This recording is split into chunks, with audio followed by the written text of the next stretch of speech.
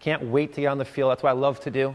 Love to be on the field, cleats with you guys, working on the pitch. That's why I do this, okay? We can check off all those boxes, understand the plan, understand that you're part of something bigger than yourselves now.